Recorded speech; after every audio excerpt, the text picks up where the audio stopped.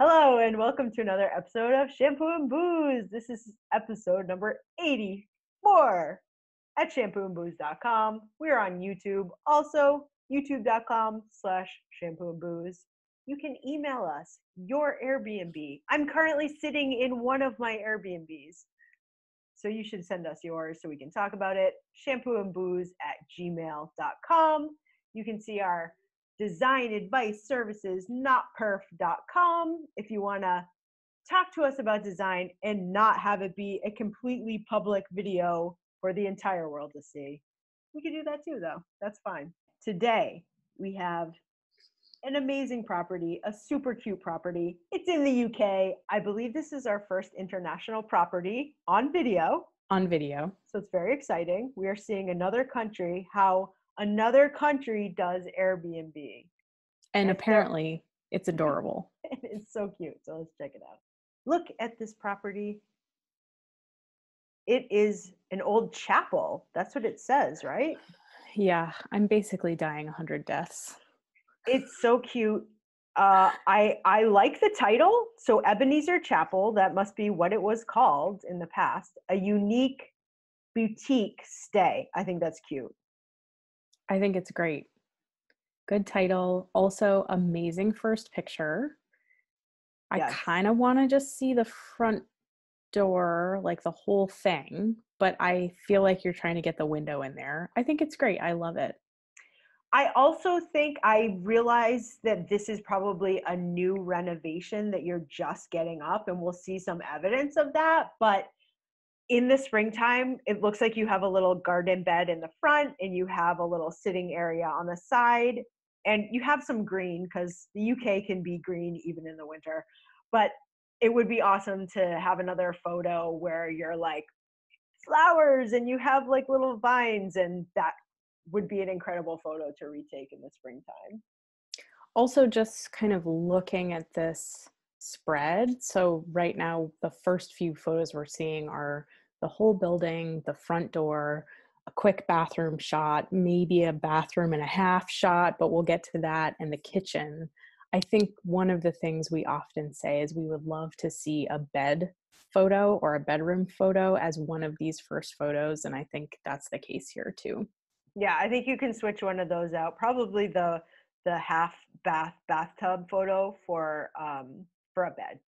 It's funny, Airbnb really crops this photo on that front because I see a lot more plants and things and a little more of that sitting area. So again, we can see down in the caption, original steel windows dating back to 1864. That's why you took this picture, because you're like, check these windows out. And then you say the decking area will be complete in the spring, like right now, basically. So, Which honestly, I don't feel like is necessary to say. yeah. I sort of feel like you're saying it because you know it needs some help or some love, but it doesn't necessarily catch my eye until you point it out. It looks okay. And Yeah. so once it's done and once you have like plants in the front and stuff, I think you could take this photo again and just replace it. You don't have to say anything like that. We'll see a couple of things like that it's like, don't say it, just do it. So that'll be a theme here. So this is a funny photo to me. As an American, we're not used to, like, I mean, we have bathtubs, right? But I think people in the UK are like, yeah, it's a bathtub. You take a bath. And Americans are like, no, baths are things that you do like for extra. Like, we just take showers. So it's funny to see like there's a bath out in the open. Yeah, like it's definitely feels like a strange detail. That being said, I think there are ways for you to sell it or show it so that it doesn't feel kind of like an afterthought. But I think this being your second photo isn't very strong. It's also a strange photo because it's interesting because you're showing like the high ceilings, you're showing some cool artwork, you're showing that there's a tub, but like we always say, there's not enough information here. We see a door, I'm seeing part of a rug, like I'm not seeing a good angle of this. And there's another photo later that's a better angle. But you are thinking about the gallery. I can tell that he's thinking about the gallery in the order we're seeing things. So that's a good thing.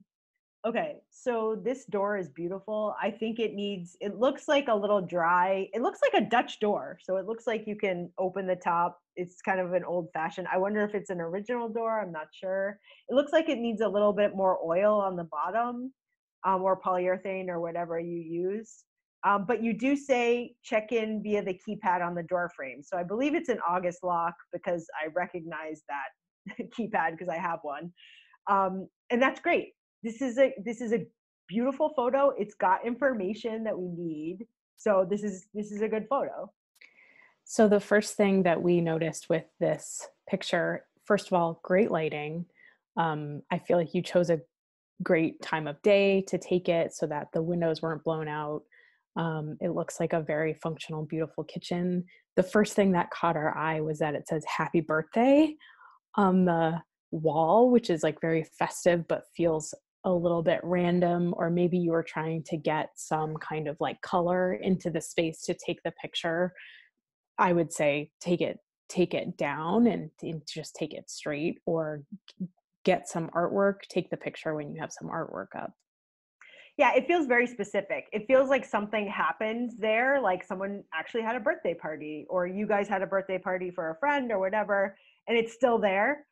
It's kind of like when we see like Christmas photos in Airbnbs where you're like, okay, well, whatever was happening when you took this photo is not now happening. So you want it to be a little more generic, and that wall is perfect for some artwork, like you're saying, or a big mirror that goes across, or something like that. I also think because this is a new renovation and the floor is tile, you might want to have a little bit of a rug or something to help define the space and give it more color. Like your mugs are colorful, you're trying to get a little more color beyond the white and the beige and the brown of the elements, the building elements. So I think a round rug, or even a just an area rug that would help. Not that you want to vacuum underneath a dining room table, but literally every dining room table I have has a rug underneath it because it just kind of defines that space and gives it some warmth and some color. I think another option is if you got like a 7 to 9 foot runner and put it in front of the kitchen counter space, because usually people are walking the most around the kitchen counters. And so just having like a strip of something beautiful and modern and clean, that could be a really nice option too. The other thing I wanted to mention is we always say your descriptions should really give as much information as possible, since this might be the only thing that people read. Right. um, Ryan. although in Ryan's case, she Oh, doesn't I'm read. not even going to read the captions. Um, and like, of course, this table sits 4 people. Like, I kind of know that just looking at it, but Right. what else do you want to tell me about this kitchen? Like, I kind of see, I think that's an on-demand hot water heater. I think that's what that is. I think so too. It's great to know what that is, maybe, or maybe you say, fully stocked kitchen. Like, I don't see a coffee maker, which we're big on. I don't see, other kind of accoutrement, although we know you just set this Airbnb up, but tell us what amenities will be available, even if we can't see them. The other thing is, this is a brand new kitchen. Like, I can tell you just renovated this space. So tell us that. Like, you need to show that off. This is a brand new, I mean, it won't be brand new in a few years, but it's not 15 years old. Okay, so again, this order is funny because, well, no, this is the fifth. Yeah, this is the fifth photo. So it's still the gallery. So we're in kind of a weird order. But this is part of the bathroom. So part of the conversation we were having when we were looking at this, we were like, there's a bathtub in the hallway. And then there's a toilet and sink that we think is in a room that the door closes. It would be weird if it wasn't, if there's a toilet without a room with a door. So I'm assuming that this is like the bathroom and the tub, and there's no shower. And there's a tub in the hallway that has like a little shower handle thing. That's my guess. But I'm from the US, so tell me if I'm wrong. Help us out here. And there's no caption here. You didn't write anything here. So Again, this looks like a brand new renovation. It looks like you put a mirror in the wall and tiled around it. I've never seen that before, and that must have taken a lot of work. Like, you designed this. I love the tile. It feels very rustic and old, even though it looks brand new. I love that. I think it's weird that you have toothpaste available. Maybe that's just for the picture to like make it feel a little bit something, but as a renter, I don't necessarily want an entire thing of toothpaste available. That someone Um, else used before you with their toothbrush on the thing. It's like yeah, bar soap. We were just at the Airbnb we were at in Vermont. They just had bar soap, which is weird because you're like, someone uses before me on their body. Like, I'm glad I brought my own soap, but it's a similar thing. I mean, this might just be for the photo, but also you're like, are you going to give people toothpaste? Because you don't need to, probably. This photo should be much earlier, right? this should be like photo two. Look at how beautiful this space is with those windows. I'm moving in. So, something you say in the caption here is artwork coming soon. Number one, put the artwork up. Do it now. Also, I have to say, this is one of those rare moments, so wait for it. This is one of those rare moments where I would say this room doesn't need artwork. Like, Okay, it's gorgeous, right. it's stunning. I would Windows. say put a large green plant somewhere and call it a day. Like, it's amazing. If you didn't say artwork coming soon, We I would wouldn't think say about it. this is so like tastefully put together. I see that you have kind of an art light fixture above the couch. So maybe you have something planned already to go there, which is totally fine. But I would say, unless it's something like completely over the top amazing, I'd say this space doesn't necessarily need it. The other thing I do want to say about this space is the level of beige. So the tile is a light brown beige. The carpet is also that color, and the love seat slash sofa is the same color. So the way you can change that is putting a rug that's maybe a cream, so that you keep that kind of neutral palette, and the softness and the brightness of that room. Or you put a really colorful rug there, like a vintage Persian rug that's like maroon or so, like a rich color to offset the walls. It's like brand new walls, lots of sunlight coming in. The only color you have is the basically the red on the pillows, and a rug would, I mean, that room would be insane if you had a vintage, hand knotted rug in there with some reds or something. So this is another angle of that room. That room is great. The couch looks a lot bigger in this photo, actually. Oh, I did want to mention these photos. These photos look like they're professionally taken. The lighting is great. The angles are great. I feel like there's just enough, like this one has just enough ceiling and just enough floor. I feel like you're some kind of visual artist that understands that. That comes across to me in your photos. Yeah, I love, love, love this picture with the other one. I mean, there's something to say, even though there's a lot of beige here, I feel like there's something to say about choosing this style, right? Like even with like the black window panes, and even strangely with like black TV and the pillows, like there's actually something that feels very intentional here about the space, because I actually feel like there's something so polished about this space, even though it feels monochromatic. The monochromaticness feels purposeful. It feels intentional. Um, the only thing I do want to say, so there's a TV there which is mounted on the wall, which I think is great. It looks nice and clean. That bench is kind of funny to me because there's no way someone's going to sit on that bench and watch TV. So I don't know if you turn it towards the wall on the left so that if you're not watching TV, someone could sit on there and talk to someone on the couch. I just think the placement of that is weird, and I don't know if it's because the photo looks weird at this angle, but I feel like that is in front of the TV and it could get like turned this way for more practical use.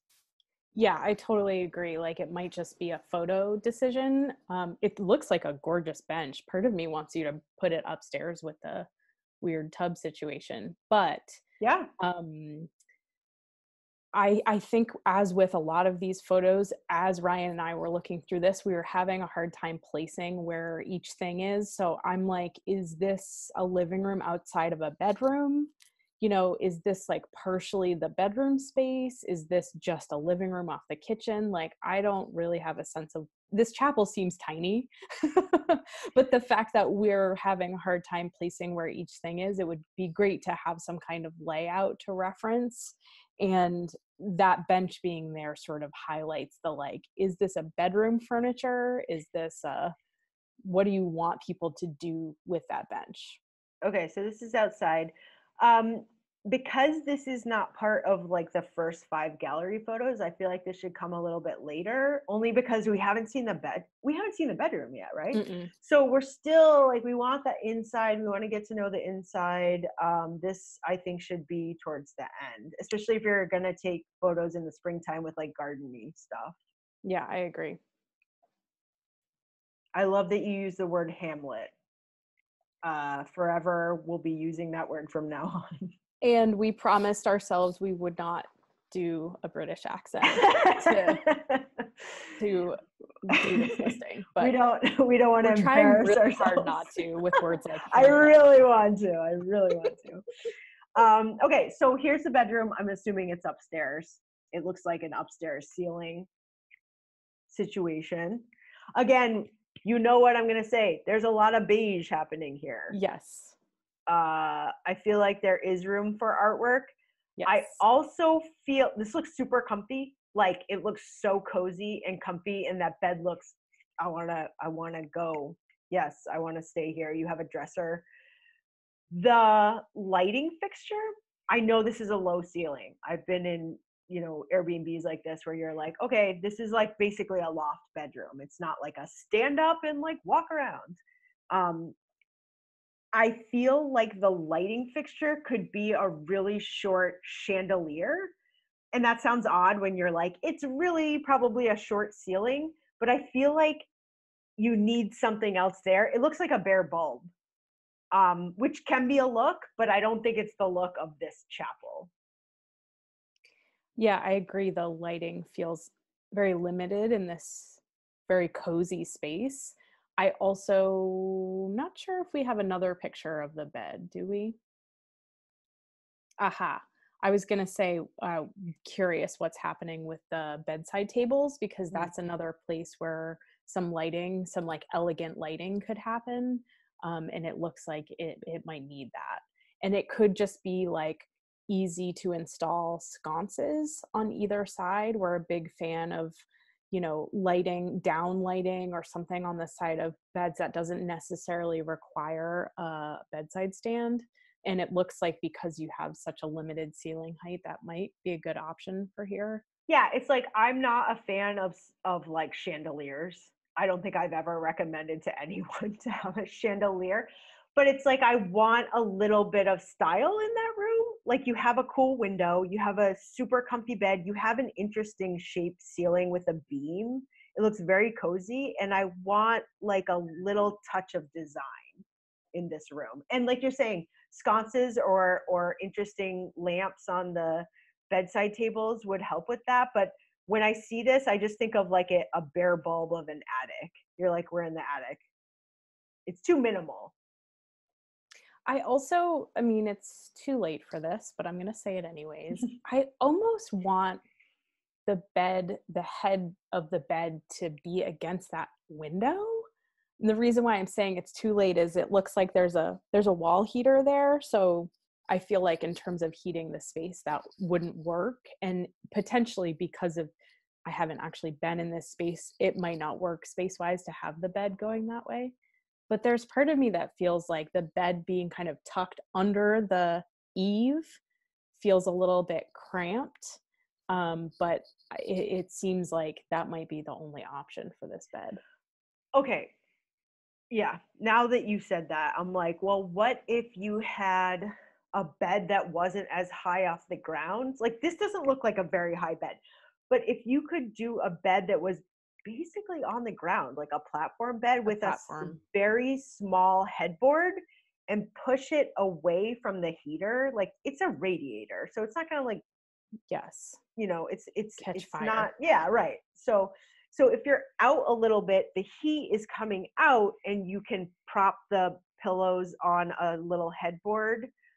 It's almost like a, I don't know, like an Asian style platform bed that's on the, because this is a low ceiling anyway. Turn it. That would be an amazing composition right there with the window behind, the bed is there. You can stand up and you have more headroom on that ceiling. And Yeah, I think potentially, because we haven't been in this space, it could be that if it's a king size bed, you say in your description, which I love, it's big. it could be that because it's a king, when you get up out of bed, the ceiling is like this. So it could just Yeah, be that it doesn't work for that space. I'm sure yeah, you tried it all sorts of ways. But anyway, these are just some thoughts that we have looking at your pictures. yes. Okay, another angle of the kitchen. This should be with the other kitchen photo. I think you need two kitchen photos. And it was Yep. that one with the banner and then this one. This is a great photo. You have a big kitchen. It looks It's big. for the size of that it seems this chapel is, this kitchen is like amazingly massive. I like, so you said in this one, fully equipped kitchen, oven, hob, dishwasher, and fridge. What is a hob? I thought the hob was the fridge. Oven, hob, dishwasher, and fridge. Is that the stovetop? I have no idea what a What hob is is. that? We are so American right now. Like, We're like, a hob. hobbit? I, I This think chapel comes with a hobbit. I don't know what a hob is. I can't wait to find out what it is. Oven, hob. I think a hob is a stovetop. So I can't tell if everything that's sort of mashed together to the left of the That's the coffee stove station. is just you just like put stuff there because you were trying to get it out of the counter or something, or if it's the coffee station. I see a coffee, or I see a hot water maker. Yes, see, I would love to see I would love to see your beverage station as an actual beverage station a and close up. not just like stuck in this corner. You have so much counter space. Just yeah. I see two things plugged in. It's probably your kettle, and Mm-hmm. then maybe a toaster. Is that what a hob is? um, maybe if that is a toaster, it could go on another plug. Like I see a plug on the right, just to spread that out a little bit. I know plug. Like I have an old brick house where like we were tripping the breaker all the time because the coffee machine, dishwasher, and the kettle were on one. And people were like, "Oh, we tripped it." So I'm like, I got to move the kettle somewhere else. It's got to be on its own circuit. So maybe these are special circuits for like heating toaster kettle things, but maybe one of them can move because, like you said, there's counter space. There's enough counter space that you could move it. Also, as a person who's run Airbnbs as well as rental properties, I know that people are going to wash their dishes and either put them in the dishwasher or they're going to put them in your little dish caddy that you've got there, and they're going to get water all over your gorgeous wood counters. So I would say somehow prepare yourself for that, whether it's like putting some other kind of mat down. But what I was going to say about the coffee station is maybe the dishwasher or the dish drain is actually to the left of the sink. Mm, And then you make a coffee station on the right side of the sink because you have all your mugs hanging right up there. there. So maybe that's the like tea coffee area, and then over there to the left of your stove is more cooking implements. It just depends on where his plugs are. Yes, right. Like if it's an electric kettle, which it is, like um, you got to make sure there's plugs over there. But yeah, I like that idea of like, here's the wet area. Yes, It's next right, to the sink. right. Okay, you do have a chandelier. just like I was saying, maybe that's what influenced me.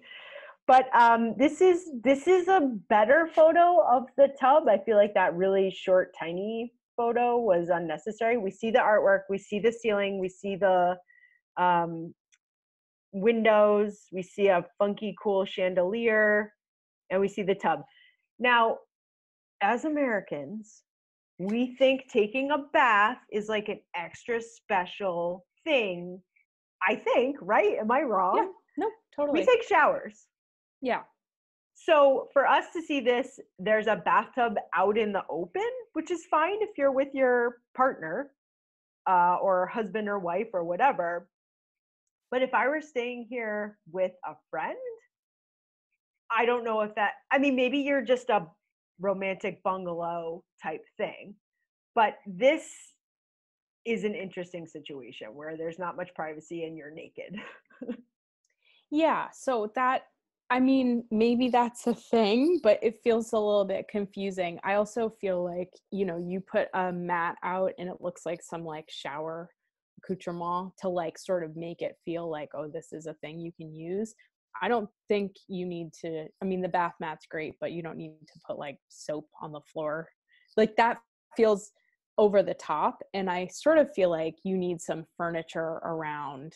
You need a bench or something that Right. people can put stuff on. You Hooks. need Please put hooks maybe a for towels. hooks, absolutely, maybe a privacy screen because it's like taking a bath kind of out in the open is like a little bit, I don't know, special. I like the idea of a privacy screen because it looks like to the left it's a little bit private, but if it, I mean, I'm assuming this overlooks some other piece of furniture down below. So if someone's hanging out on their laptop and you're taking a bath, maybe have a privacy screen that can be folded out. Maybe it's not always there because maybe you don't always need it. Maybe I'm staying there alone. But if I'm like, okay, I'm getting dressed and I'm like having a nice bath and I want alone time, unfold the privacy screen or something. Okay, so this must be a bathroom that the door can shut. I bet it's next to the bathtub upstairs. But a layout drawing would be super helpful. Yeah, I think that's just the long and short of it. Like we just need a layout and that's all. Yeah, I like your lights. They look like cool industrial, but not too steampunky. I like that choice. I think it looks nice. It looks clean. It looks modern. You guys did a lot of work, I can tell. If you renovated this, which it sounds like you did an amazing job. Okay, this is the last photo. 14 photos.